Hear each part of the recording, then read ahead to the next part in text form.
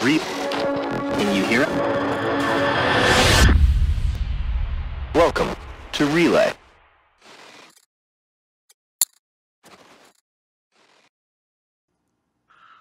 Where's my relay folder? I don't have a relay folder. Yesterday, the gameplay seemed so far away, but after GamesCom, I'm pleased to say that I believe in yesterday. Suddenly, shivers screaming in my ears, it hurts. Success is hanging over hurts, and Sunjammer came so suddenly. Why did it have to stop? CitizenCon is not nearly soon enough. I'm done with this shit. Here we go. Wow. What? What? Why is my... Are you quiet Is or it just something? Eris? Is that... I'm quiet? Okay, I'm cranking my volume, but... Hello? Hello? Yeah, my cam is crappy. It's just Skype, okay? I can't do anything about it. How's that? No, you're Ooh. not turn. Don't turn Jesus. that. You fool. No, turn up an OBS. What you doing? What you doing, boyo? Okay. There. Get up there, Vince. There. Gain The levels- staging. The levels are at the same place, damn it. I changed nothing I from don't yesterday. know, man. Oh my gosh. Ugh. I changed... Amateurs. Vince is like, what are you doing to my audio setup? You ruined it. You ruined it. Okay. Better? Hello. Question. Better. Let's see if this Hello. is better. I do look this crappy in real life. Again, I've had to say this just about every week. Because of Skype, this is how my camera looks right now. There's no way for me to get around it right now, and we're just waiting for Discord to implement decent video. So, Yeah. soon. It's Whoa, Minecraft Eris. I thought we were waiting for FOIP. FOIP? Well, that'll be the Server next. IP. Wow. That'll be the next thing. Yeah. Once FOIP happens, we're actually just going to start doing the podcast in-game, and you can all sit there in-game and watch us do it in-game. Nothing can go wrong there. Nothing can go wrong. Yeah. You know what? Fine, let's start there. Let's talk about FOIP. Let's talk about FOIP. What did you guys think? What is it? FOIP is Face over IP, which is like Voice over IP, but with a lamer acronym. Or a better acronym. Maybe. I don't know. Where did this prejudice about acronyms come in, Eris? I hate acronyms. There's too many of them. Go work for the military. Everything is an acronym. Ugh. Yep. And then everyone sits there and yells acronyms at you, and eventually you're like, I understood it and the in your 4-minute-long sentence. I hate you. Let's talk about FOIP. Yeah, let's move to FOIP. Yeah, Sure. FOIP. Yeah, FOIP. Just jump halfway through last night. Yeah. We're going to jump halfway through because we started talking about FOIP. So let's talk about what everyone thinks about FOIP. Who goes first? Yeah. I'll Go start. for it. Go for it, Sixfs. Talk to Sure. us about FOIP. You don't need it right now. It's really cool. Like, this is a good feature to have, but you don't need it yet. Like, you need other stuff first. You sound so. Right? You sound so I like despaired. it, but they like focused the whole presentation around it. They could have just shown us a video and leave it, but you don't need it yet. It's not a big deal. Also, it's not even going to be in 3.0, so why did they show? Don't get me started. Someone else go. Sunjammer, what did you think of FOIP? I think we need it, and we need it now. I think it's critical. The game is literally unplayable without it. I have to completely disagree with my learned colleague up there on the... oh, he's not even in the top right anymore because we're in a line. Oh, okay. I thought it was nice. It was a nice surprise. Wasn't something we were expecting. They have hinted about it in the past, and we've seen tech demos in the past and using other systems. And they've always talked about how they wanted this kind of diegetic VoIP, so that, and this is something I think that would get people to use it. So I mean, essentially, you're getting three things for the price of one. You're getting diegetic VoIP, so it you've got presumably attenuation based on location. So you can't hear people standing around corners. You can't hear people in different rooms. It's reacts to the distance that you are. You've got the facial animation system, so you can drive these cool heads that they've developed using the technology that came from presumably 3Lateral and the other company that's involved in that. And then you've got the head tracking. So all these people that have been screaming for support for the head tracking solutions or VR. Well, we're getting one in potentially 3.1, and it comes for free. And all you need is your webcam. You don't need little things on the side of your head. So I have to agree with Vince. It's not something we need now, but if we're getting it, great. It's because it looks really cool, and it allows us to do all these other things. But we're not getting it now. Wow, sorry, we're getting it 3.1 potentially. Yeah. Shiver? Pretty much the same. It is absolutely pure fluff. I would be heavily against it, if it weren't for the fact that it looks like it. What? Against. Okay. Okay. Wow. I would be heavily against that's it. a if stretch. It weren't... You missed a few letters there. Yeah. It's a Simpsons reference. Oh. I would be so against it if it weren't for the fact that it is being sorted out by a third-party company, so CIG don't have to divert too many, if any, resources on it. Right. One engineer for an afternoon or Maybe. something. Yeah, Frank. Include SDK faceware. Done. That's it. Nothing else. I'm sure. Do you think some of it comes out of them wanting people to feel as integrated into the game as soon as possible? Like, it's not going to be 3.0, but hopefully by 3.1 the AI subsumption will be more integrated as well, and they'll be able to say not only is subsumption integrated and you can have conversations with these NPCs, but you can have conversations with your friends in game, and you can just live in the game now, and you can, like, is it that kind of, like, they want people to feel immersed more sooner rather than later? Well, Yeah, but LasDMSC pointed out that it's just going to have a load of female avatars when they're released, all talking, hello, darling, Agon. Dude, The reverse of Melissa.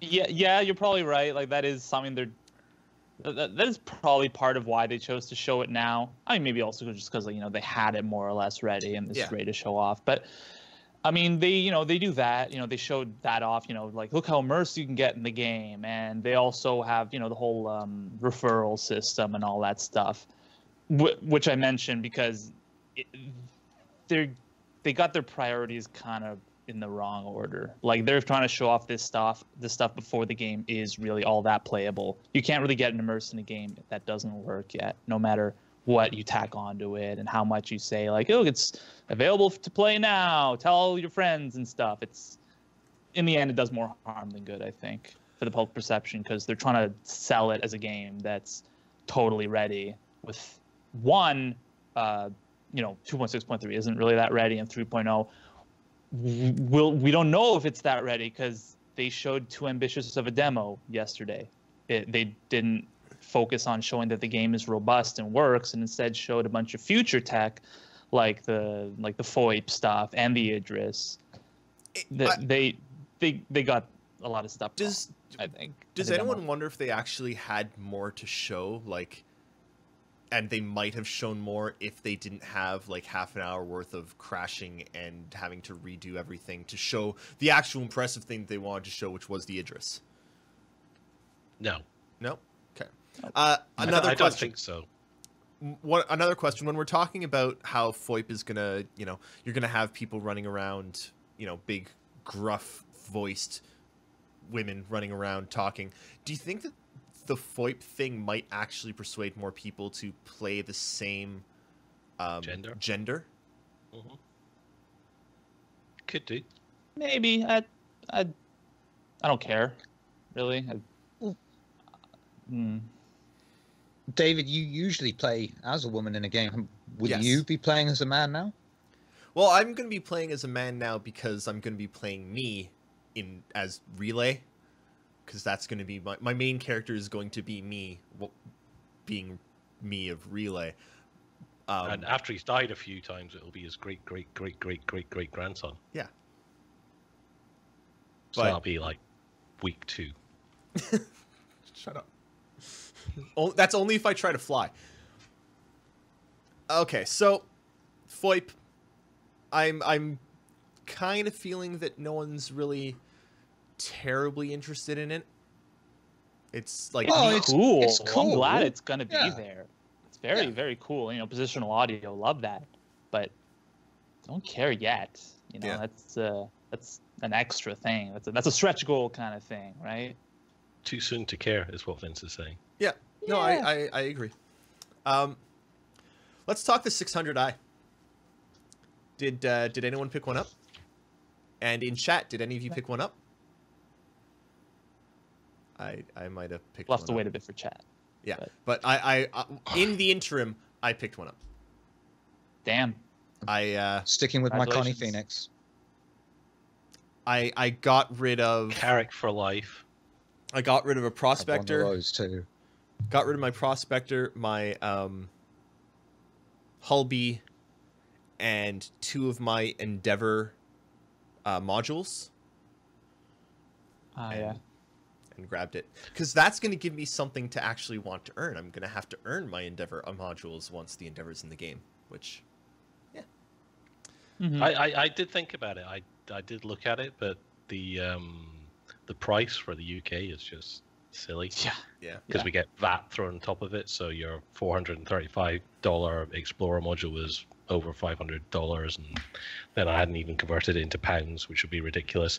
So I had to look at it because I thought about maybe swapping out my Carrick, but I don't know. I mean, what do people think about the price point? Because my imagination, or the way I kind of categorize it, is I thought this was Origins.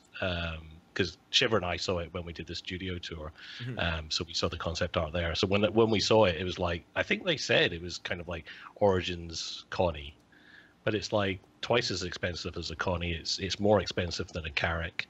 I mean, it And it's kind a of figures. 3-person, 3 cruise ship, and it has a billiard table, so that was it straight out. I mean, that's kind of what Origin does, right? If you look at the 300i, the 315p, they're kind of just fancier Auroras, right? Much more expensive and fancier Auroras. This is their much more expensive and fancier Connie. I think the 300 it's- series is quite a bit better than the Aurora, but also their pricing is really different because they're part of the original. Yeah. Is this 300i part of the original series, or were they added Yep. on later? Stretch No. goals? Yes. Yeah, I think It's one of the original Everything- ships, the one I got. everything they started with is priced much lower than the ships they release now. Probably because they're rewarding early backers, sorta. But yeah, I do agree that the pricing on this is a bit out there. It's real nice. It's real nice, but it's Very pretty. And, Very I mean, Fast Cart's right. It's kind of like a Phoenix competitor, 350 versus 400, right? So it's only $50 true. more than a Phoenix, which is kind of what it's supposed to compete against. that's actually a very good point. Yeah. Now, what do you guys think about we've seen this Trust week? Fast Car. Yeah, always trust Fast Card. We've seen this week a hell of a lot of the new Cutlass. People on the games floor, show floor, playing around with it. Apparently, it's going to be going up in price once it launches in 3.0. What do you guys think of that? Makes sense. Oh, my color's Only fair. blue. I don't care. Okay, let's go back to some of the other things that happened this week before the presentation. Because there were actually a few. Stuff? There was stuff. Wow. Okay. There were I four. thought the big ban happened. I thought life began at GamesCom. There were 4 interviews. 2 of them were really good.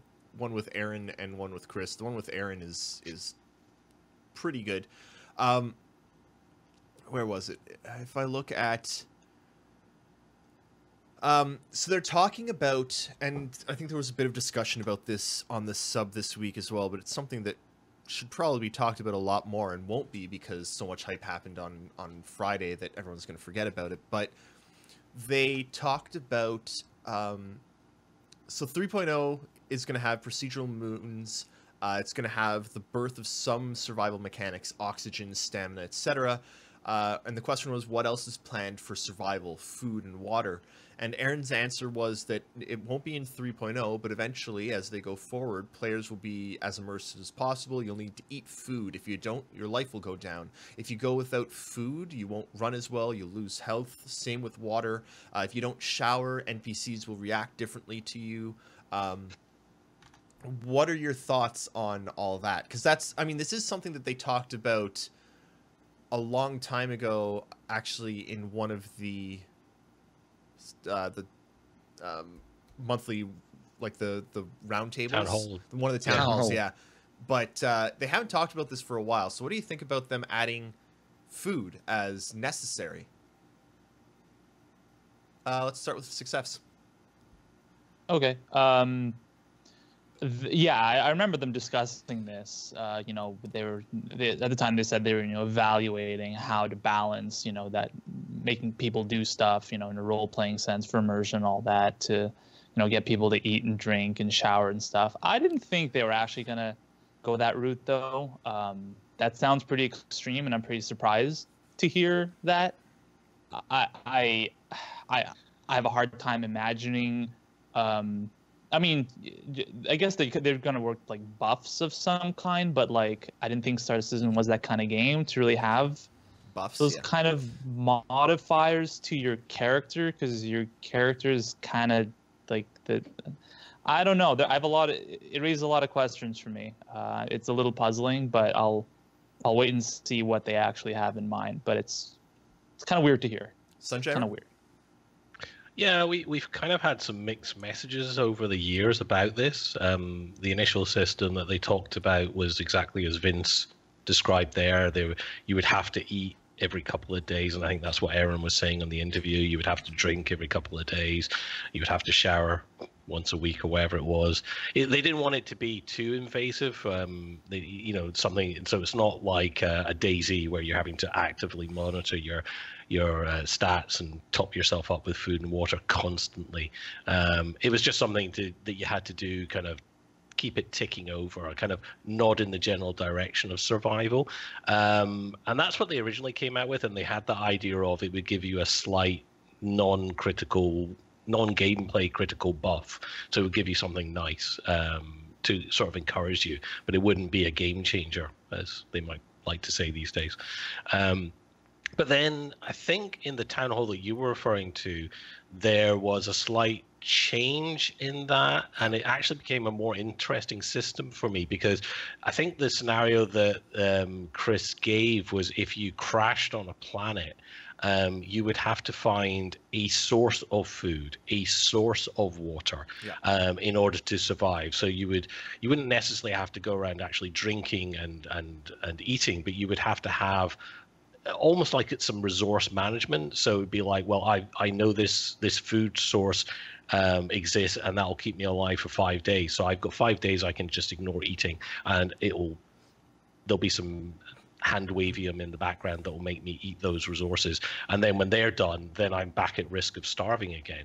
And that became slightly more interesting to me, because if you were stuck on a planet for a wee while, then these sort of things would be like, all right, I need to find water. It gave you a few initial missions to do for yourself. If objectives. I remember what it was talking about back then, was kind of the idea that, like, if your ship is stocked with food and water, then you don't have to manually eat it. It's there, and the game assumes, oh, you've eaten it. But you do have to take on food and water when you resupply, right? Yeah. And then if you that's how I'd be okay with the system. Yes. Vince, like, is that more something you'd be okay with? Because I'm kind of with you. Like, if it's something more like DayZ, where you have to eat every 20 minutes because you're hungry every 20 minutes of gameplay that you play, that sucks, right? It still sounds like a needless system being tacked onto a game that already has lots and lots of systems pertaining to your character and equipment and ship and all that stuff. it's all about the implementation. So, Yeah. I mean, maybe I'm not inherently against the idea. It's just the more systems you have in place, the harder it is to make them all work together in a fun way. Yeah. So, we'll see if it actually adds value to the gameplay. We'll see. I guess one way to look at it is that sort of second system, if that's what they decide to go with, is a bit like wear and tear for your crew, in addition to having wear and tear for ships and items, which they've also talked about. So, yeah. Yeah. What if they Right made click it a to breathe. system that was, if you were in a ship, it was an optional system. So, you know, if you decided to opt out of the system, it would be like automatic. Your food is stocked, your water's stocked. It's just taken care of. You don't get any And buffs. it's You just don't a get any gold sink. debuffs. Yeah, but if you decide to do it manually, you've actually got to go and feed and, you know, treat your characters like a Tamagotchi. But you also get certain buffs for that. Yeah. Whereas if you are on a survival planet, you have to engage with the system. I kind of like Yeah. that. I like, honestly, the idea of you not having to go and eat in your ship, but okay, I'm traveling from Earth to Terra. I've got all of my waypoints mapped out. Everything's, you know, I've just hit go, and it's all safe. I'm not even going to likely encounter a pirate. I'm going to go play some cards, eat some food, do something to kill time, as it were. Sure. I do I like mean, the what idea else of are we actually- going to use those canteen animations for? Yeah, Can I just stop? I mean, Eris, you're not having a heart attack or anything like that. We don't have to stop the stream. I Can might you be, taste who copper? knows? You just keep clutching your chest. I'm a I don't bit know, worried. I just taste the beer that I'm drinking. Can you smell burning toast? No, toast is too far away. I wouldn't smell it if you were You're on fine fire. then. You're fine.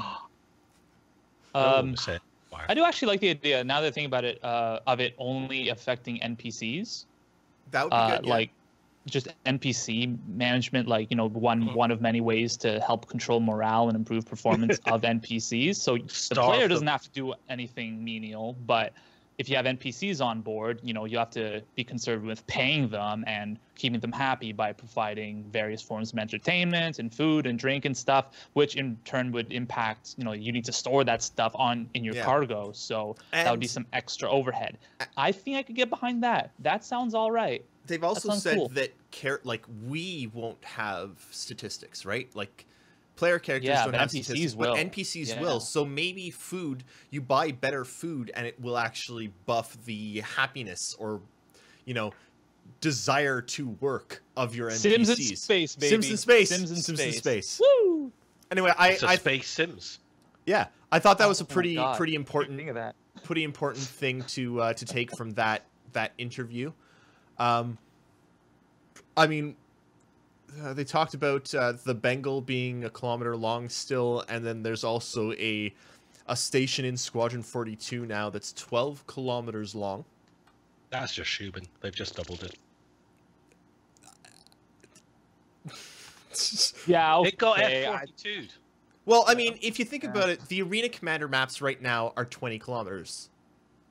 So this one station is more than half the size of an Arena Commander map. It's pretty big. That's pretty big. That's insane. Would that be big enough to hold something like a retribution inside of it, do you think? I don't know. Parked alongside, but it's Shubin, so it's mining, so it's going to be surrounded by asteroids and things like that. So So for 3.0, they listed a few things as like careers that you'll be able to do in 3.0. Cargo running, which is buying, selling cargo. Missions will be created for that. Stealing other people's cargo, selling it. Bounty hunting, find and retrieve missions, or I don't know if this is all in one sentence or not, but I think mining is going to be in 3.0. I think find and retrieve missions might be something that they're working for 3.0 as well. I'm not sure, but mining's 3.1. yeah, sorry, Mining sorry. is I'm still seeing. 3.1, I'm screwing up. 3.1. What of those It's a heart things are you attack. guys looking forward to? Sorry, it's the heart attack. It's messing with my brain. What was the list again? Cargo, bounty hunting, piracy, eventually find and retrieve, bounty hunting, and mining. F, none of the above. I'm an explorer, so I'm looking cargo forward stuff. to I'd be cool with cargo stuff. I just want to see how all that stuff works and ties into the economy. I mean, we've done enough like bounty hunting and fetch quests and stuff like that. So cargo, I think, is where it starts all of this. So I'm looking forward to that. Personally, I can't wait to just screw other people's missions up. I'm that guy. I'm sorry. I really am. You are that guy. There will be times I will be that guy. There's a I'm forum sorry for in you. advance. Terrible. You're a terrible person, Shiver. Terrible. Okay, where are we? Let's talk about, and let's go back to show and tell, because we've seen it basically yesterday for the first time just about ever. What do you all think of the Idris? And the Idris versus Idris, and the things landing on the Idris, and just the Idris. Yeah, go ahead, Sunjammer. Well, I was going to say I was so glad when they did the second Idris battle, because the one thing I wanted to see was the Gladius taking off and leaving the Idris, and we didn't get to see that in the first battle. And then when they switched to the second battle and we were sitting there, it was just hovering in the hangar, and I was just like, yes, go baby, go. And it just went whoosh, and I was like, yeah, that's fine, I'm happy, I'm done. Didn't care about the rest. Buck Rogers, wasn't it? Oh, it was yeah, seeing them, because we'd obviously seen them land before, and hopefully when they actually do the landings for real, the ramp won't extend, it will just come down as a flap. Because that looked kind of weird having the full ramp extended on the Idris, but I'm guessing that's just an animation thing they haven't done yet. Yeah, so seeing the Gladius land in the Idris, but more importantly for me, taking off from the Idris, that was great. I think the Idris battle, one of the things we got a feel for was just the sheer size internally. It's like a warren in there, a maze. When they were running to the turrets. And or even when they first boarded after Melissa's slight incident with the overpowered ramp, when they first went in and they were trying to get up to the bridge, and then when they were running to the turrets, I mean, that place is just massive. It's absolutely huge.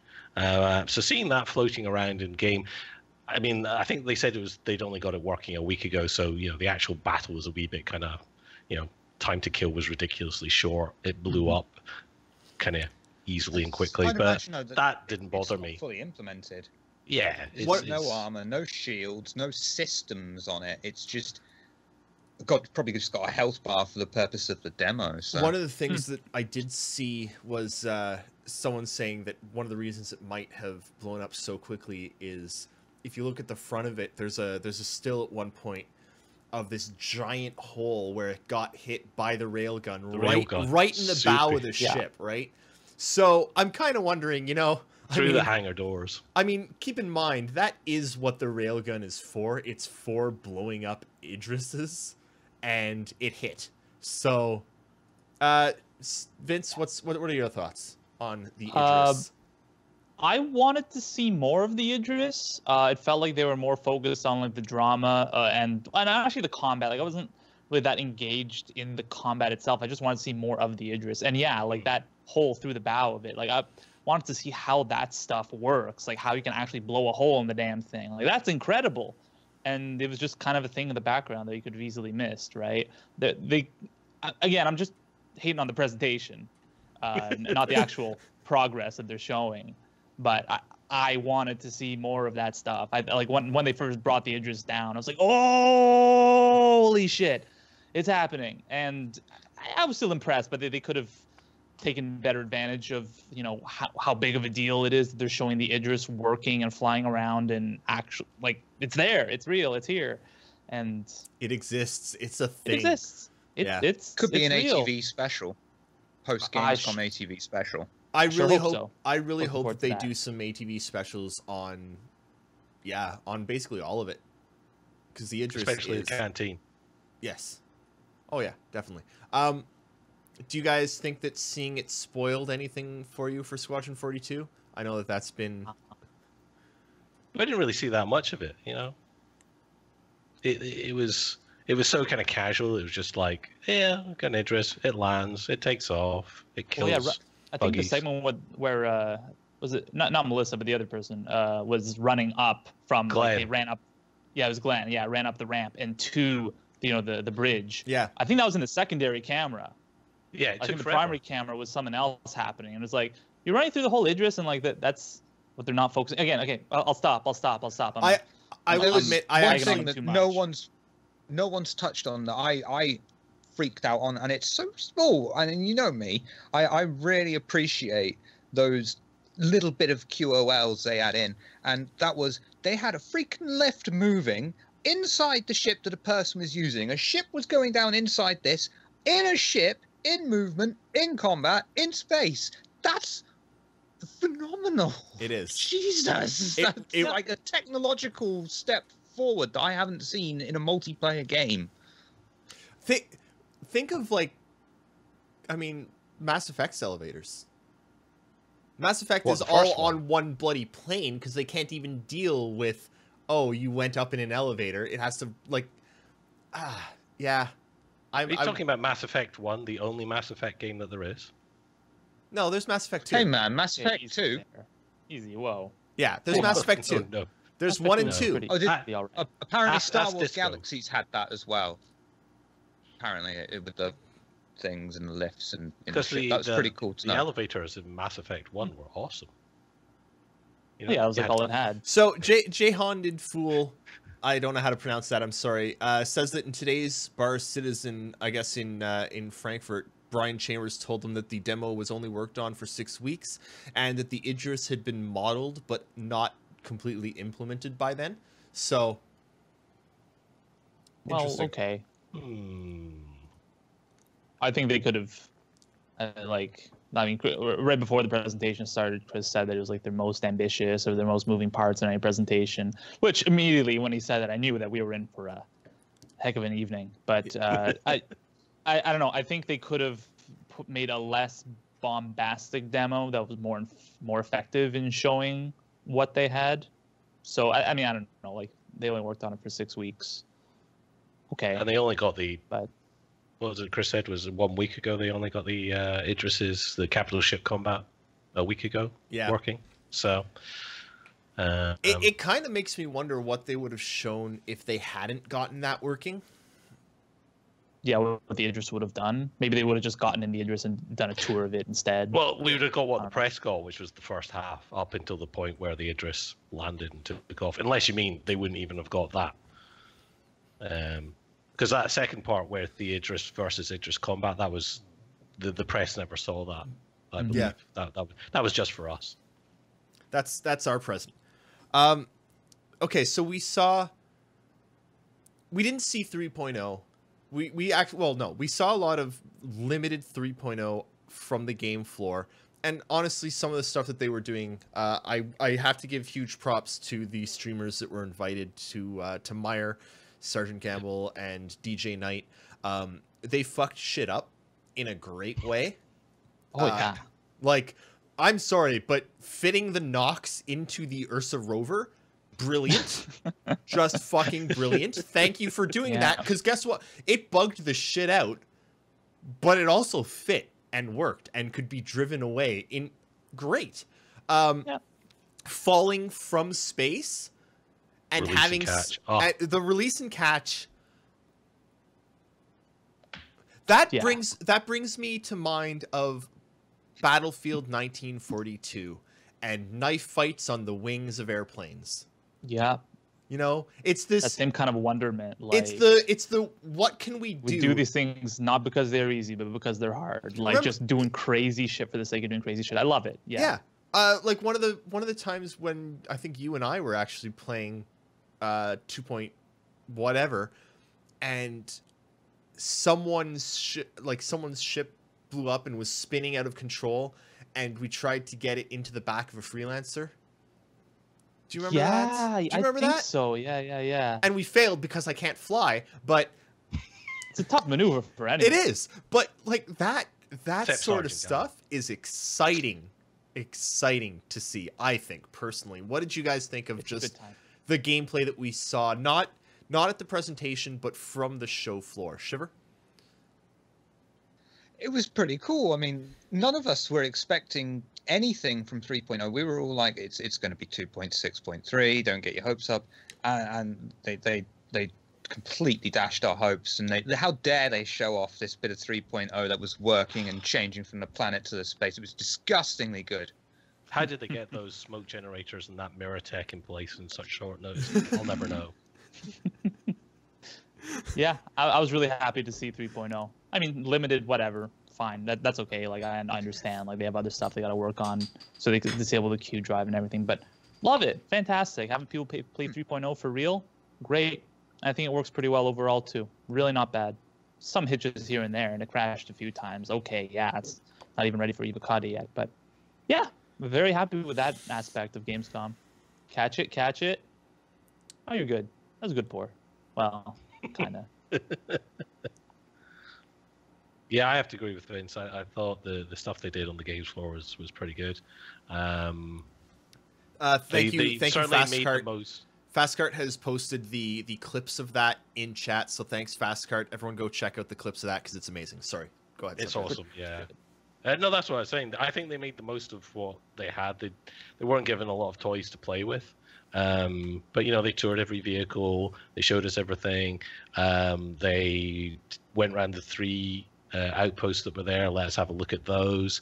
They made up games. You know, they did all the death races that Mara kept cheating on by changing the rules every 5 minutes. They played cat and mouse. I really liked the bit actually where they sent, I think it was DJ Knight off towards the sun and Mara off away from the sun, and they just basically zoomed away on the planet, and Maya was just going across flat desert that was completely featureless for minutes, whereas DJ Knight was going to fly through all the canyons, and he was doing lots of low-level flying, and that looked superb. You know, looked really nice. It looked more. I know I'm going to trigger some people with the atmospheric flight, but it looked more like a flight simulator than it did a space game at that point, because he was flying in the Gladius, which is very much like a modern jet in its look and feel. Yeah, it just looked superb. I loved that. I think catch and release, or release and catch, was the pinnacle. And I want to make a quick note, because I saw a bunch of people in actually in the Relay Discord and in a bunch of other Discords and over on Reddit and stuff, saying that that it was crashing every 15 minutes. The servers were crashing every 15 minutes. No. It's kind of funny. They said this over and over in the stream. Yeah, they did say it over in the stream. It was not crashing, and it was limited to 15 minutes so that they could get through the 2-hour-long line of people that were, you know, waiting to try it at all times. And that's also why they limited things like the Q drive. It's also why they spawned a whole bunch of ships right near where everyone spawned, so that everyone could load in, get in a ship, and try it for 15 minutes, and then they have to move on.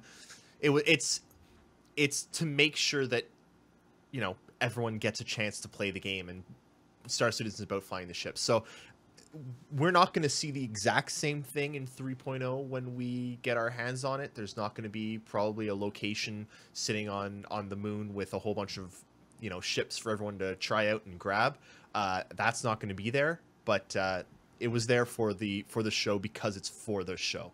Yeah. Planetary Playground not confirmed. But I think we saw a couple of examples where they didn't reset when they went on the quote unquote private server. So there was, I think on the first day, they jumped on that one early. So they actually had like a double session. So I think it's at the beginning of the 3rd hour on the first day, they had like a 30-minute session, because they were there for 15 minutes, just the streamers. And then the next batch of players, joined up, attendees joined in, and they got another 15 minutes with them, so that was 30 minutes. And then I seem to remember there was one where it was during the Aaron Roberts interview, where Sergeant Gamble was just in the private server for a full hour, and he actually it might be Gamble, might be DJ Knight, but one of them, they were on for an hour, and they basically got down to almost no oxygen left in their suit. Nice. And so they tested that mechanic out, but so again, that was it. That server was up for a full hour. Admittedly, no one was doing anything in it; they were just standing in it or running around. And Yeah, but so they didn't have to reset it every 15 minutes. It was there. They were doing that purely to reset everything so that people, as you say, had ships and guns available to them when they first loaded in. Yeah. So what else did you guys notice from the presentation itself? Anything else that, you know, reached out and grabbed you, Shiver? Oh, the Miles Ekgar. Oh, sorry. Oh, I loads, and I looked at all the small little details, like dynamic lights. You saw on the Aquila Bridge when the red lights light up, and it actually lit up the correctly as if it was actually a real light source, and it's doing all of that sort of thing in real time, stupidly quickly, and there weren't any frame rate drops. It didn't seem to be taxing the system. It was stupid little things like that, quality of life things that don't really add to gameplay, but add so much to the environment when you're in a game that I flipping loved that. All those tiny little details. Whoever did that. Sunjammer? Well, like I was going to say, is the upgrade to Miles Eckhart, long overdue, I think, and not many people probably noticed, but he's now holding a glass, an actual glass rather than some tin cup that he was previously, and there was an ice cube in it, so that was important. I felt long overdue. Apparently, super important. Foundry Yeah. 42 have been working a long time on a proper glass shader to make this glass look like, oh, we've even got it on screen. That's fantastic. Of course I there do. you go. Look at that. Look at that. Man, That is amazing. we've gone high tech here. I can play stuff when you talk about it sometimes. sometimes. See, what we don't know is that's actually a cyclone tumbler. Cyclone tumbler. Uh, Yeah, the only thing Jay- that I was disappointed about that is that there's no liquid physics in it. It seems the ice cube has been physicalized, so that's good, but the liquid hasn't, so that's not quite so good.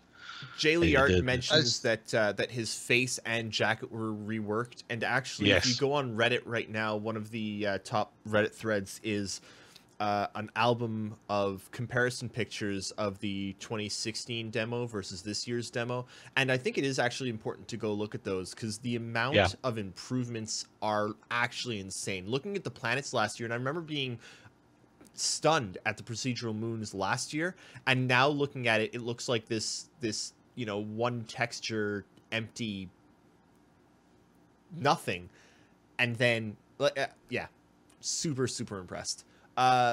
Vince? Yeah, like the other said, it's all about the little things in the presentation, like the little improvements, quality of life, the NPCs, which were relatively little thing, like they were kind of in the background. It's all that stuff to me that really adds up, that shows like, wow, there's a lot of progress that's gone on. And yeah, like that comparison with Miles Eckhart and the Grand Market and all that stuff, like how different they are now versus last year. I mean, yeah, okay, they showed the same Levski landing zone that they did last year, and this, but like that area, like within the Levski landing zone and like the whole area around it, as Chris said in demo, they had improved it substantially. Everything looks like substantially better than last year. Yeah, and one of the things I've actually got it on the screen right now showing, because it amazes me. You look at the Idris battle, and it's this like epic space battle, and you look at, you know, walking around and talking with Eckhart, and it's this, you know, a very, very good looking and kind of personal game, and then you go into like this derelict caterpillar, and the lighting and everything, like this is the horror that could be conveyed through this lighting and this implement. Like it's, I have a feeling that maybe not immediately, but down the road, we're going to be freaked the fuck out at times. Like straight up. Well, just go and watch the Reclaimer video. Yeah. That doesn't give you an Aliens vibe. Nothing will. Yeah. Yeah. Ugh. Yeah. Actually, you know what? Bila Q says something in chat, and we're going to get to questions in just a moment. Exclamation mark, question mark in chat to get to the question document. give us your questions there. We're going to get to them shortly. But BLQ has something that I did want to talk about, talking about the script that they force the devs to act out during the presentation. And one, it wasn't as bad as PAX Australia. Serpentine. Because nothing is as bad as PAX Australia, and I actually think that they made a few mentions to PAX Australia, making fun of it. But one of the things that I've found really important and why I think that they needed a script was they wanted to show off the FOIP.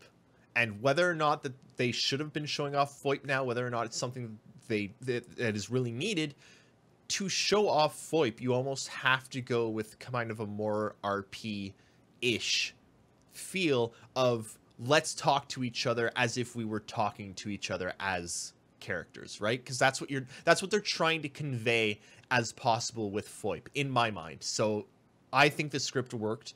It wasn't overbearing to me, but yeah.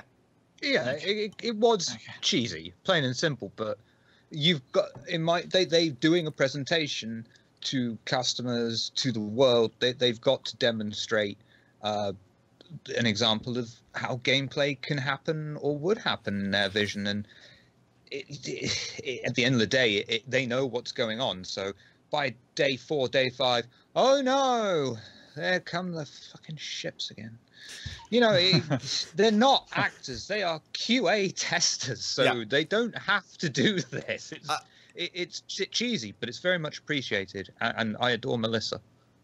I will agree with Fastcart that it was slightly annoying how sometimes the players were talking over Chris. That was more of an audio levels issue. Chris should have been higher than that. Anyway, I'm sure Vince will work on that. Well, I don't think. I think they had. I think they just couldn't hear Chris, or some couldn't hear Chris. Like I think that was the issue. Yeah, the ones in the basement had trouble. Yeah. I think hearing Chris. It was okay for Glenn because he was sitting on the other side of the stage. But I think for the guys in the basement, there was. I don't think they communicated. I don't know how they had that set up, but they didn't seem to be communicating very easily. They were possibly communicating to one person who would then shout at the team. Yeah. You know? No, I thought it was. I thought that was actually just about perfect. It wasn't overbearing. There wasn't too much of it. It was still there for the people that like that, but it wasn't like cheesy announcer yelling at things. It wasn't, serpentine pattern, it wasn't too tactical. I was okay with it. Yeah. Tactical. I thought it was fine too. Apparently it was also 104 degrees down in the basement. Oh, ouch. So, 700 Fahrenheit or Celsius? So, I thought it was real bad. Despite the one crash that there was, and it was, let's admit, it was kind of a bad crash that the planet disappeared. That was a bit of a problem. But despite that, I actually think that was one of the better run CIG presentations we've had yet. I don't. Can you think of a better one? Last year. Last year's was awesome. Really? Last year's was yeah. Yeah. Okay. This had you had a freelancer parts. spinning as you were going down in the lift. Yeah. It was last year's was tight, but then they had a lot more time to work on it, and it was a lot more solid foundation that they were working on. Do you feel though that's just because most of us backers, and now this is like the second or third time they've shown off 3.0, so we're like, yeah, it's 3.0, we know it's amazing, we want to play it, but we can't, so yeah. Do you think it's just like a general wear down of seeing 3.0 and lack of being able to play it at this stage for a lot of people? With my opinion with regards to the stream, the presentation, I don't think so. I'm very excited about 3.0. I do feel like it's very close, and I don't really feel burnt out on it or anything. But no, I just think burnt out watching it. Watching it. Well, no. Actually, no. My complaint is that we didn't see enough of 3.0. Instead, we saw features that are in 3.1 and not really exploring like the consequences, well, any of the cargo or the consequences of the inventory system or the oxygen system, stuff like that. So really, I'd say I want to see, not even just play, I just want to see more of 3.0. Yeah, and obviously they introduced subsumption for the first time. We haven't seen the AI before, and they kind of skimmed past that. We got to see one person go and fix something, but I thought it was important to note that they were in the weapons place buying the railgun the first time, right? And then as they were leaving that room, an NPC walked in, and the customer service lady at the front did her standard greeting of, whatever it was she said. The second time they went in, that person didn't walk back. Like, they are on their own schedule, and I liked that. And the fact that that person didn't walk in again, that wasn't scripted. It wasn't pre-scripted or anything. That's just they were on their schedule. And the second time, they ran through everything faster, so that guy wasn't around. Yeah, it was the same with the workman. I think they must have taken longer in the press demos, so the workman was at the little coffee stop doing his repairs, whereas when they went through it, first of all, he wasn't there, and as Chris was talking about it, he actually walked past you, and then went along and started doing his repairs. That to me is hugely important. It shows that the AI, even if it's not 100% implemented yet, it's there partially, and it looks good. Okay, I am going to move us to questions now. So again, if you have any questions, exclamation mark, question mark, find the question block, blah, blah, blah. Let's see. Fastcart asks, who else is looking forward to all the FOIP-based porn Star Citizen will soon provide? I don't know if it's actually Fastcart that asked that, but... Yeah, that's a Fastcart question. Okay, that's a Fastcart question. It is.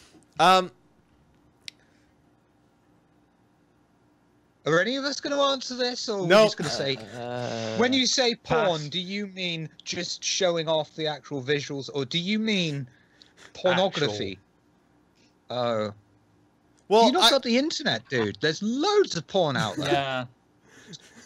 I have to say, where's that bloody face? I'm trying to find the face. What are you... What? This one. I really like this. This to me is ridiculous and awesome when it shows. Here. That. What? The grin. I love it. I love the grin. I think it's hilarious. Oh. Okay. I like the grin in FOIP. Sorry. Anyway. Desmarius asks, with FOIP, do you foresee a large increase in the use of voice mod programs? Possibly, yeah. Yeah, likely. Jim, the instance manager, the real one, asks... No. What was that? Oh, no. Don't know what you're talking about. Okay. What do you think of the video call feature? Actually, that's a good question. The video call in the rover of someone else talking with the FOIP in the video rendered to texture. That's the best. Like hailing someone with a video call, like Star Trek or something. Love it. Holy crap. Actually, like when I was talking about FOIP earlier, I totally forgot about that. That I love. Absolutely love, love, love, love, love. Yeah. Wicked. I have to disagree with Vince again. I'm sorry, but that's the second best. Because the best will be when we get the hologram version of that in 3D, and you're able to do a holo call to someone else. God. Oh, There's that's an gonna be so cool. Oh, when that's gonna be so when cool. can I use this tech to flip someone off? 3.1. That's what I want to know. I want to. Well, yeah, when you're going to struggle because you're going to have your. I see at least 2 CIG people in chat. When are we going to get full body capture so that we can use our hands? Work on that, please. Get back to us. We're gonna have to start playing Star Citizen in wetsuits. What? Shiver? It's easier to track. Oh right. Oh, you mean like the performance capture suit? The ping suit pong with balls. You got it? the ping pong balls all over it. All right. Yeah. Oh god. I'm down with that. That. Haramis asks, only have mobile internet today. Can you please sum up very shortly your impression from yesterday's stream? One sentence is enough. Let's start with Shiver. Jesus Christ, that was good. Sunjammer. if your expectation was something that we got last year, it was a bit disappointing. If your expectation is what we've seen in 2.3, then it was brilliant. Vince? The game looks good.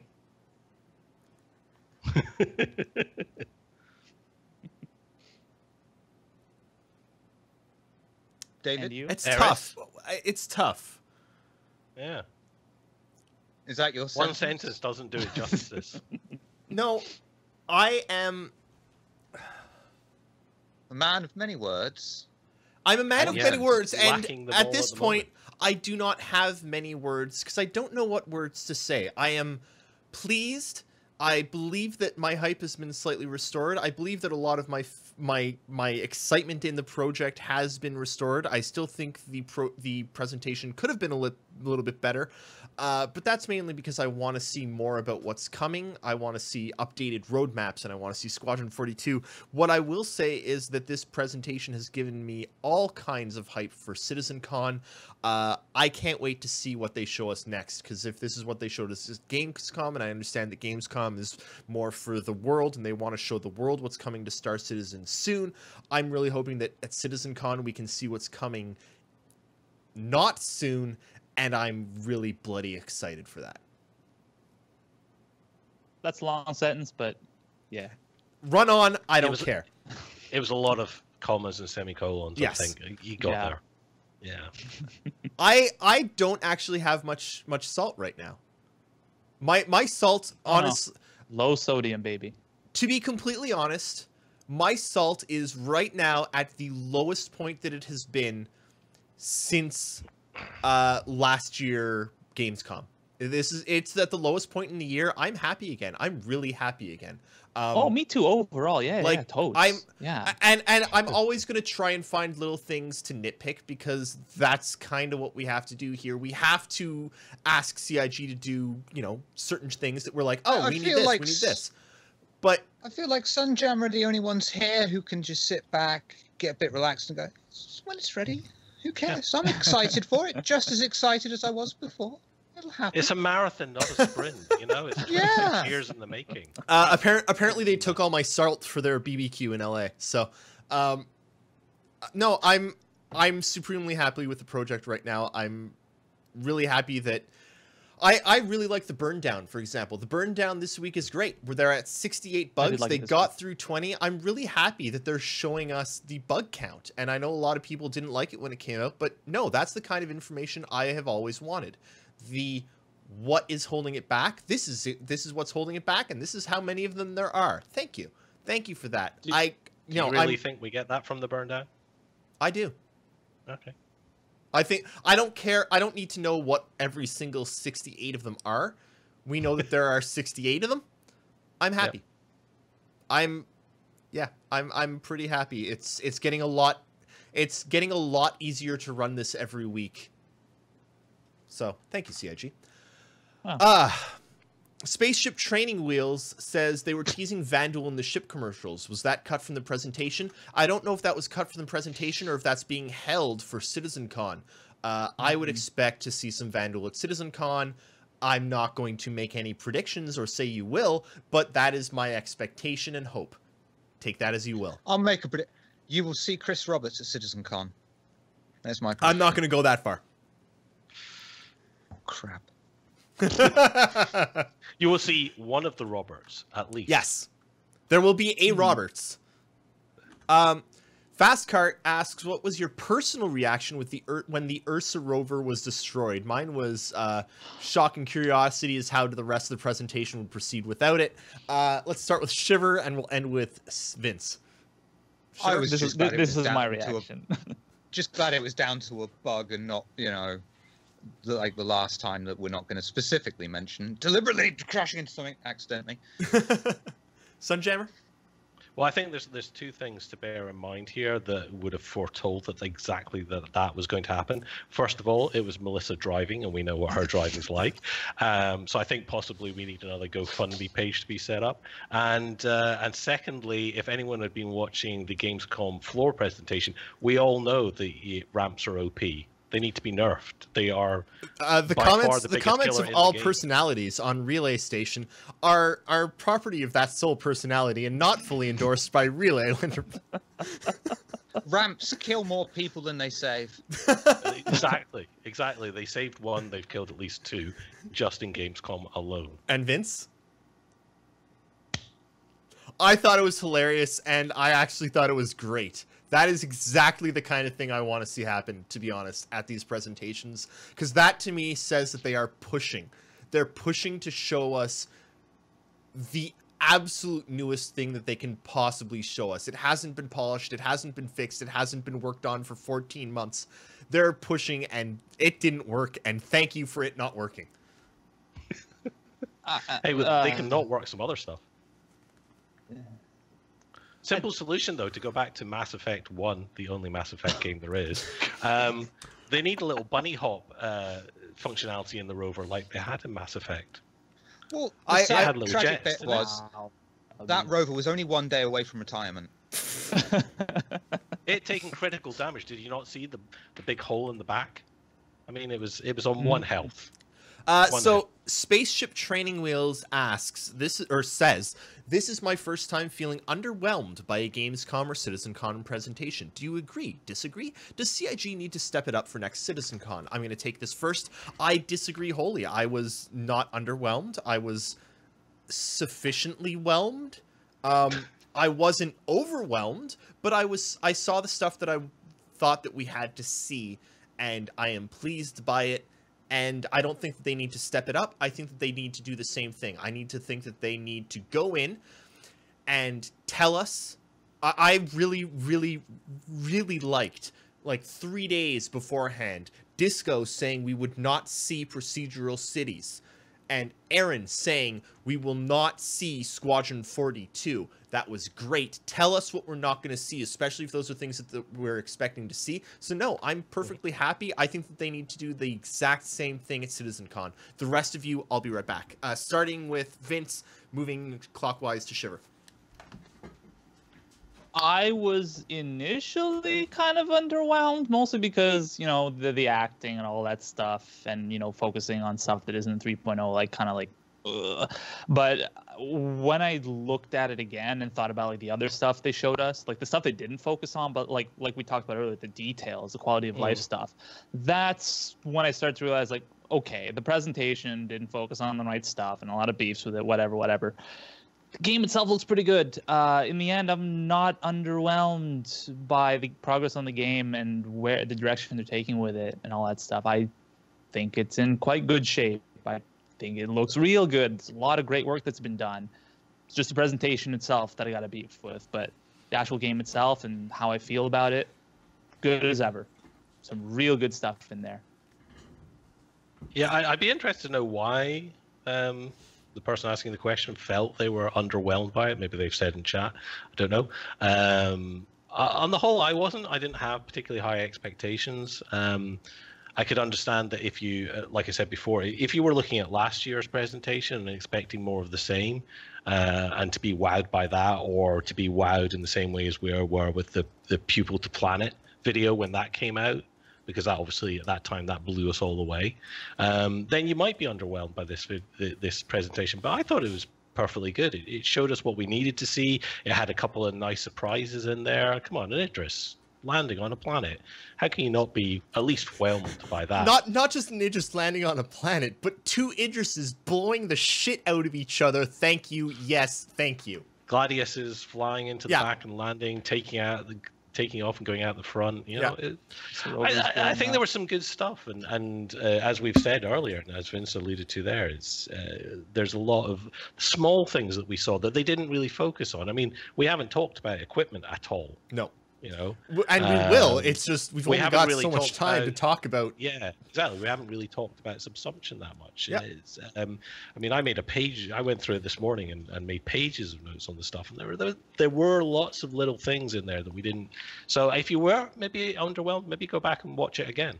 You might be less underwhelmed, and maybe just ignore all the chat, the role-playing comments. I thought they were fine, but yeah. So I was. If that's what pissed you off, satisfied, I think is how mute it and watch the rest of it. Shiver. Yeah. Well, I can understand why someone might feel very underwhelmed or disappointed by it, but I saw a lot of progress compared with what they've done. Like I said on replay that we recorded, just because an average player doesn't see this progress, like 64-bit floating point unit, like dust particles being kicked up by a damn Hydra standing on a planet, something like that. You take it for granted, but that is progress. They are still putting in these systems that are core to the game, and once they've got those perfected and in, they can then start adding on top of that more and more and more. And because they've got the core features in completed without, or at least as bug free as they can, they don't have to come back in like 9 months down the line and say, oh fuck, that's totally wrecked, we have to pull the whole system out, work it again from scratch, because that's what they're doing now. And yes, it's going to take time and you're not going to see it. You know, but one of the things that's most impressive that hasn't been like talked about enough is that, and it wasn't emphasized enough in the presentation, I think, but that like 10-second call in the rover where on the so the rover is driving along, and on the in-rover screen is not just a pre-rendered video playing, it's a video of someone else being on an Idris. On an Idris, and it's their video as the FOIP is taking them, and they are responding, and the video in the Ursa is catching their response. That is insane. Like, that is genuinely insane. Yeah, we saw two ways of calling. So we saw them doing a comms call from Moby-Glass to Moby-Glass on an Aquila, and then we saw them doing the rover to Moby-Glass on an Idris. Which is I cannot overstate how amazing that was.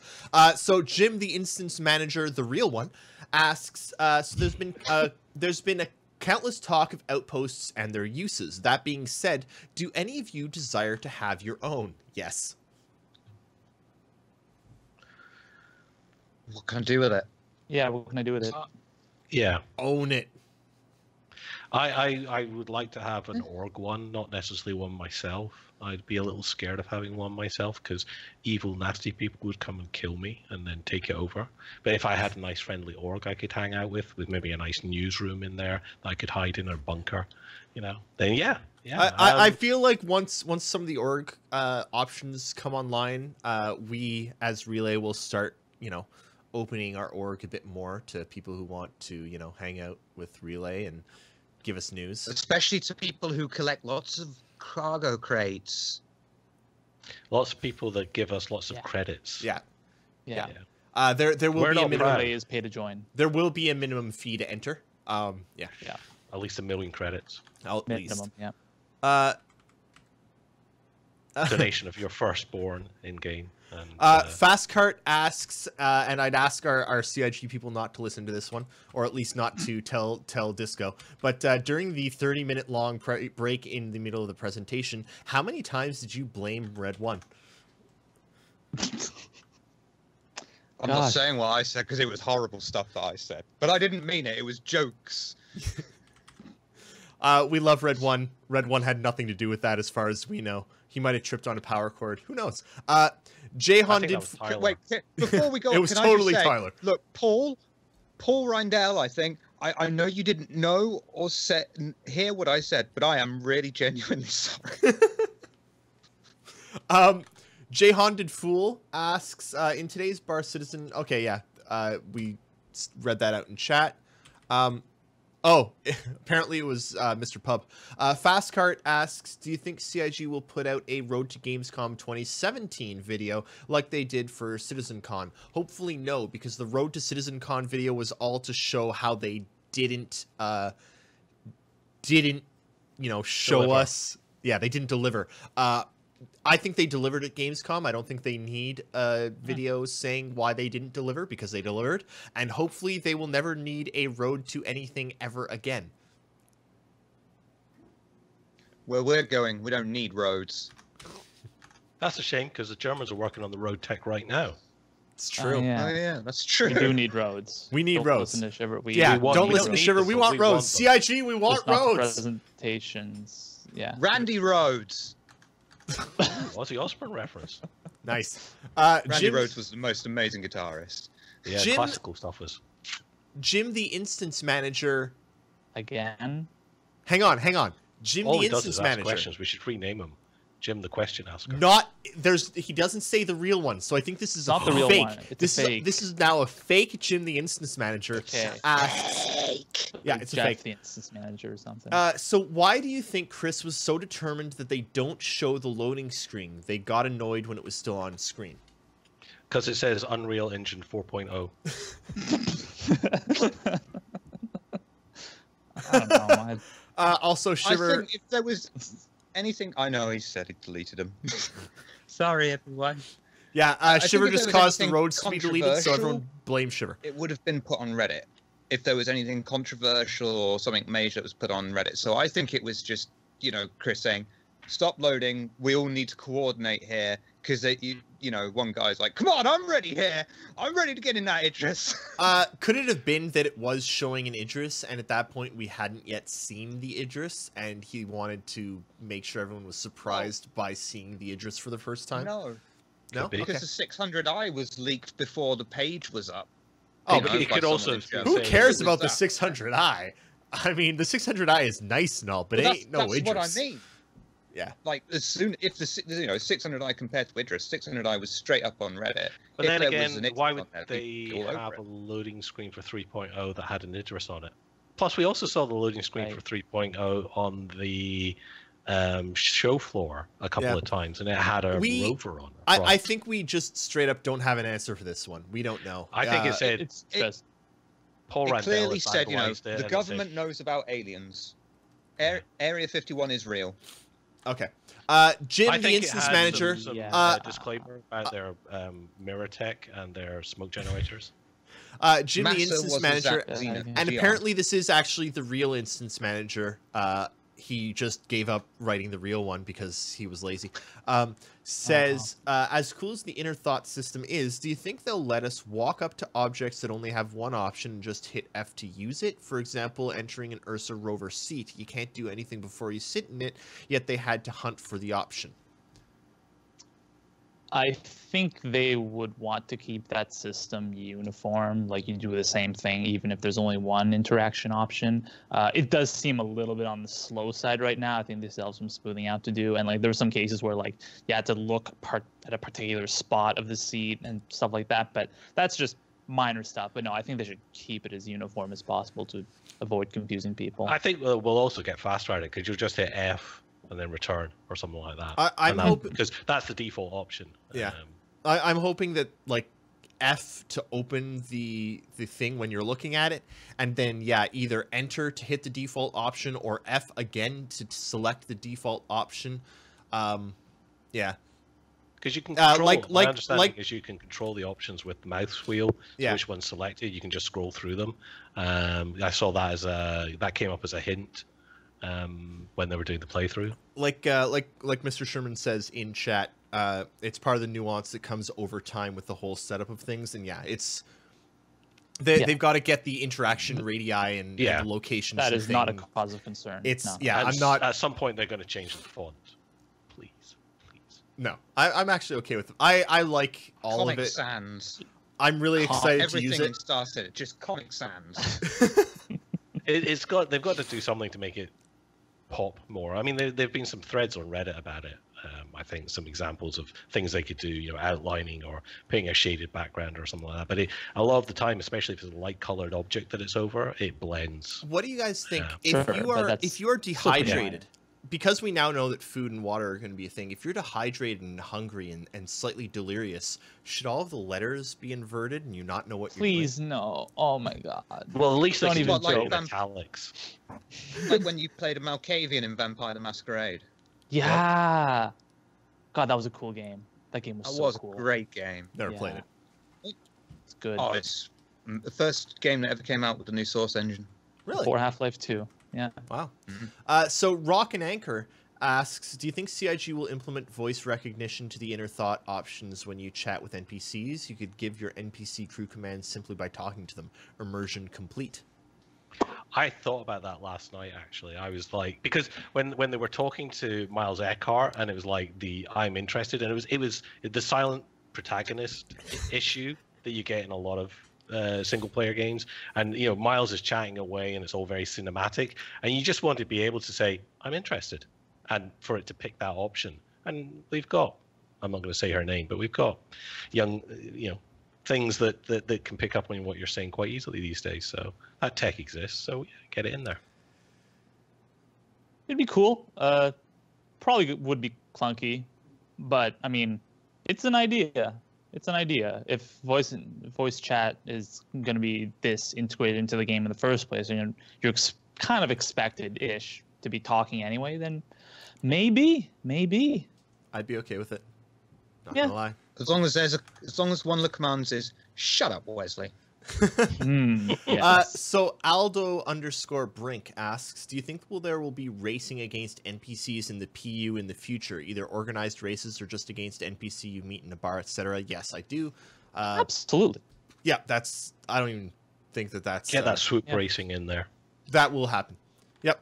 Aldo Brink also asks, tinkering with our ships sounds like it could be a lot of fun. For example, do you think we'll be able to buy new engines for our ships, thus increasing the SCM and or afterburner speed? What kinds of ship mods do you foresee?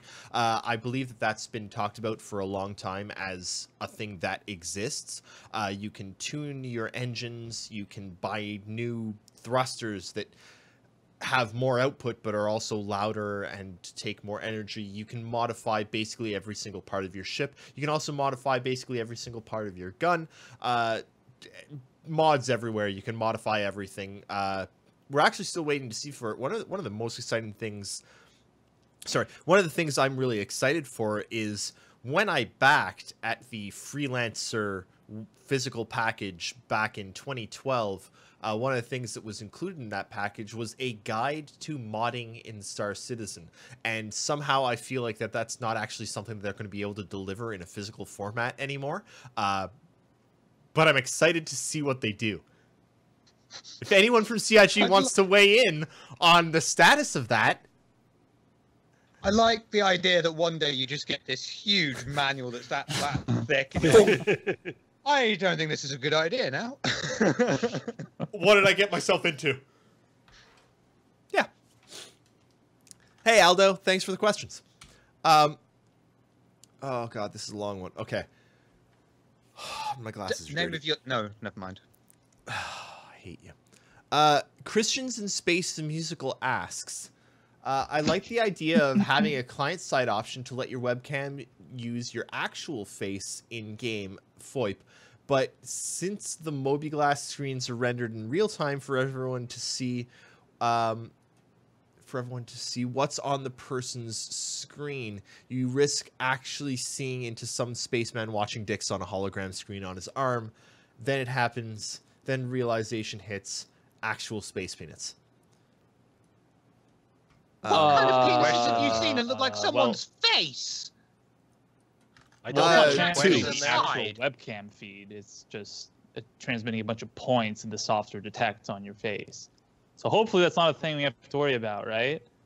I hope so. If Yeah. face Right, guys? software picks up your genitals as a face, there's something wrong there. No, you know what? Oh boy. Were you playing the game? If you, what do you? What? This makes no Don't sense think to about me. it. I don't know where the clip Yeah, is. I don't know where next the clip is, question. but in... What No, if no, you hang on. playing game? I don't know where the clip is, but in We've broken Shiver. in what we saw yesterday, you can actually... There's a point where they're selecting the destination for the constellation. And the pilot is sitting in their Connie alone, looking at their mobiGlass, and you, behind the pilot, can see on their mobiGlass the star map, and them selecting the area they want to go on the star map. Then that area appears on the ship HUD, and then they go. That is actually amazing. That what he's sitting there and doing and looking at in his menus in real time to him is also displayed in real time to you behind him, looking at him. So you could be sitting there in a bar or like at a job board, and you've got someone opening their mobi-glass, looking at, oh, where is it that I have to go for this mission? Oh, I have to go here? Okay. And you've been watching them look at that and be like, ah, I recognize that planet. I think I shall meet you on the way, sir. You know, evil laugh and such, but that's fucking fantastic. Do you take the mobi glass off when you get in the shower? Yes. Ah. So it's not a waterproof thing then? Oh, Oh, it it's must be. Come waterproof. on. Oh, yeah, it's gotta be waterproof, waterproof. but, you know. When else are you going to wash mine it in with? my hot tub then. I think, depending on how that is, and how much of an issue it becomes, we may see privacy screens or upgrades for our mobi glass at some point. You know, because at the moment you can see it's fully diegetic, so you can obviously we saw them when Melissa was buying the railgun. We saw that when they were getting the mission. You know, people could see that. So Spaceship Training Wheels says that there's some answers now for the question box. When are you going to be updating it? That's probably going to be on the schedule for the next week or so, looking at the question box, figuring out what's been asked, what's been answered, figuring out where all... there's a lot of work to it. But if you see a question on the question box that you think has been answered and you think you know where it was answered, send us a message, either on Twitter, on Discord, send us an email. Tell us what the question email is. Address? Staff@relay.sc. Staff@relay.sc. Send us the one that you think is answered, and we'll fill it in, and we'll put in the link to where it was answered, because we've got a lot of stuff going on actually right now. Fastcart asks, how shiny is the 600i? I think it's really shiny. Exceptionally 42. shiny. very shiny, except where it's matte. Who's Matt? What? Matt Sherman? Stop Sherman? bringing Matt into this. Matt is nice enough to come here and spend his time talking to us in chat. We shouldn't be referring to him all the time. It's terrible. We're sorry, Matt. Matthew McConaughey?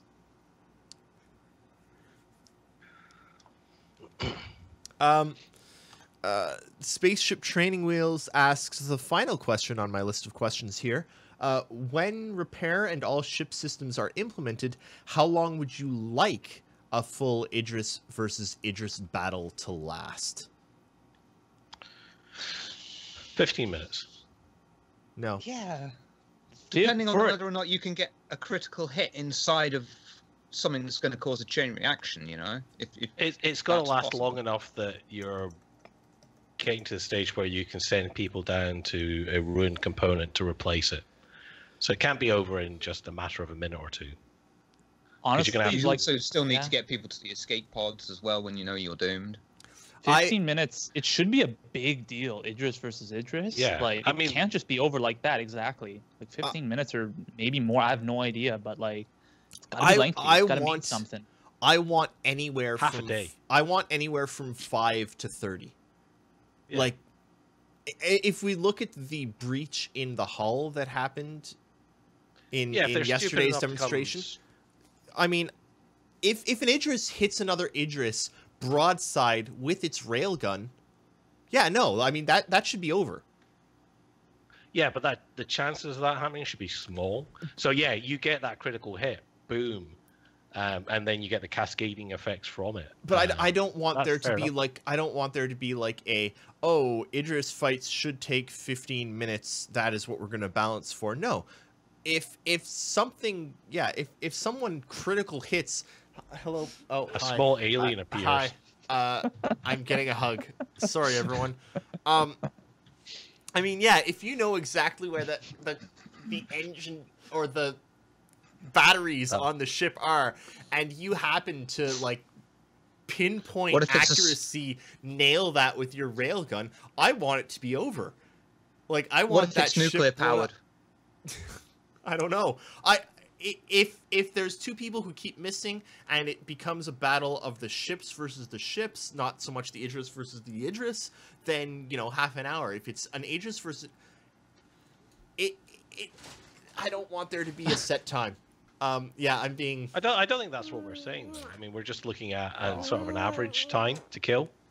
because you do want Say it. I agree that there should be critical shots, but they've talked about that in the past and always said that they were going to implement so that the accuracy of the shooting. So if you could see,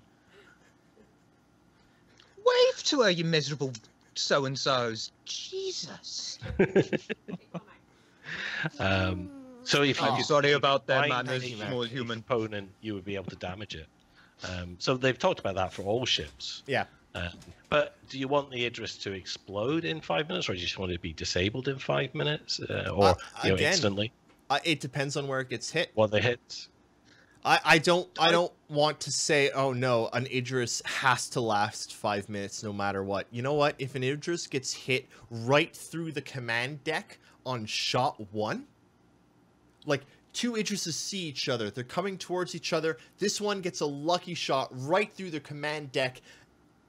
The deck, the bridge is gone. Survive. The bridge is I want gone. people to survive in that scenario in little crevices or little sections of ship that have been blown off. I want to find survivors and things like that. People got to strive to survive. I don't want it to be like Battlefield whatever 4, I think, where you're in a building and the building hits its X damage point to the point where, oh, the building is now collapsing, and the instant it starts collapsing, anyone inside it is dead.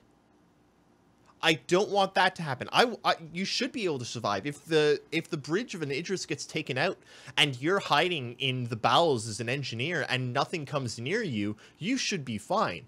That Idris is dead. It's dead in the water. It's not going to do jack shit because its bridge is gone. You should be physically fine, but totally screwed in many ways. Oh, totally screwed. But you should still be able to even get into a Gladius in the flight deck and fly out and run away. Like, I don't think we can only just if you can manually override the front doors. Yeah, but there should be something in there for that of they hit it in one hit. Like, it should take as long as it takes, and it should be completely based on the actual components that are hit, in my opinion. Yeah, and I think there should be a big in-between from it just being fully operational and combat ready to being completely destroyed. Like, I think there should be lots of different states of the ship being disabled in many ways, and like having its engines knocked out and life support subsystems. Yeah, I don't just want. I mean, the explosion. Like was Matt really Sherman cool, says, how the engagement starts is going to drive it a huge amount. Whoever gets that first shot, whoever has the best situational awareness, that has to matter. And I agree that is the most important thing to me. Well, these battles will probably take place over like quite long distances, right? Yeah. So landing a hit with a railgun should be exceptionally difficult. I mean, they Assuming, started. Both pilots are skilled and all that. They started should pretty both be close together, and they there were started a couple facing each other, right? Weren't they? That's not how it's going to happen most of the time. So yeah. I They're also don't. Only a few ship lengths apart. Yeah. So that is actually all of. Oh wait, no, one more. Zoldus gets the last question of the day. It better be about equipment. Zoldus says, speaking of killing the bridge, isn't it quite stupid to have the command bridge on the outside of the ship instead of it being in the middle of the ship? Well, the middle of the Idris is actually a hangar. So, no. I'm actually okay with it. I saw this documentary once. There were these sort of triangular ships, and they dominated this galaxy a long, long time ago, far, far away. And they put all their bridges raised in the middle of the fucking triangle. And you think, that's just a great big hit me sign. Rule of cool. I'll forgive it because it's cool. I will forgive it if there's a secret procedure in the Idris where the bridge actually takes off and the bridge goes on to become this giant combat thing and the rest of the ship goes home because it's for all the civilians. Wait, that's Star Trek. Yes! Thank you! That's the source of separation on the Enterprise D. Yes! Yeah, Why? I shouldn't have admitted Need that. the combat bridge. That was the joke! God! It wasn't a joke. It was Oh! pain. Star Trek is life to some of us, Eris. All right there, buddy? Yeah, I'm good. Before Star I Trek was, got you a little- I was concerned about your heart attack, but after that joke, after that remark, I You should say, deserved it. not so much. Yeah, Oh, okay. that's karma for you. That officially is it for us at the relay station for today. Talk about commitment next week. For all of you out there, thank you for watching, thank you for listening, and thank you to try and live your lives as close to the ideal that Star Trek portrays for all of us. You should all be your own Jean-Luc Picards.